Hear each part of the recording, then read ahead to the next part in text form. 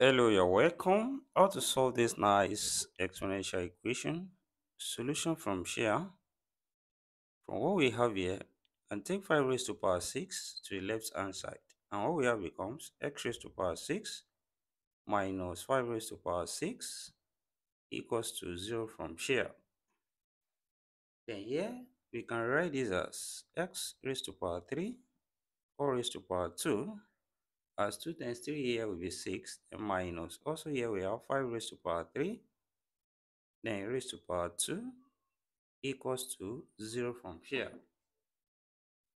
Then what we have here follows difference of two squares. When we have a square minus b square, this is the same thing as a plus b into bracket, then open bracket a minus b.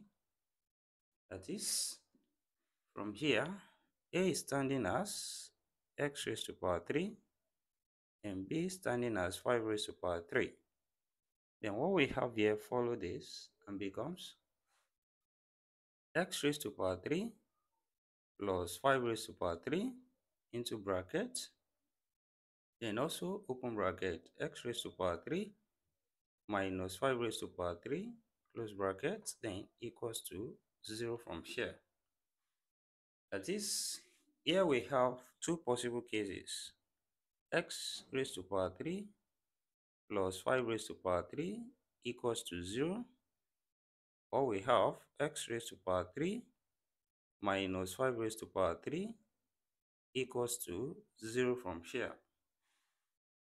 Then solving from the first case here, this follows when we have a raised to power 3 plus b raised to power 3, which can be written as a plus b into bracket, then open bracket a square minus ab plus b squared close bracket. Then what we have here follow this and becomes x plus 5 into bracket, then open bracket x squared minus 5x plus 5 squared close bracket equals to 0 from here. That is, here we have two possible cases: x plus 5 equals to 0, or we have x squared minus 5x plus 5 squared, which is 25, equals to 0 from here. Then solving on this side, we have x equals to minus 5, which is a real solution here. Then here we have a quadratic equation where a equals to 1, b equals to minus 5, and c equals to 25. Then applying the formula, which is x equals to minus b plus or minus square root of b squared minus 4ac over 2a, then here this becomes x equals to minus 5 plus or minus square root of minus 5 square, then minus 4 times 1 times 25, then over 2 times 1. That is, here we have minus times minus, that's plus, that is x equals to 5 plus or minus square root of minus 5 square here, that's 25. Then we can leave this as still minus 4 times 25, then over 2 here. And here 25 is common, we can factor it out, and we have x equals to 5 plus or minus square root of 25 into bracket 1 minus 4 left here, then all over 2.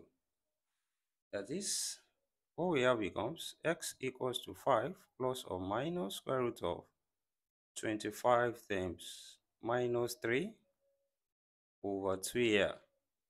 And when we separate this here, root 25, that's 5, and this becomes x equals to 5 plus or minus 5, then we have root minus 3 as root 3i, then over 2. Here we have two complex solutions here. Then solving from the second case here, this follows when we have a raised to power 3 minus b raised to power 3, which is same thing as a minus b into brackets, then open bracket a square plus ab plus b squared. That is what we have here. Follow this and becomes x minus 5 into brackets, open brackets, x squared plus 5x plus 5 squared close bracket equals to 0 from here. Then also here we have two cases. That is x minus 5 equals to 0, or we have x squared plus 5x plus 5 squared, which is 25, equals to 0 here. Then from here, this becomes x equals to 5, which is also a real solution here. Then from here, we have a quadratic equation where a equals to 1, b equals to 5, and c equals to 25.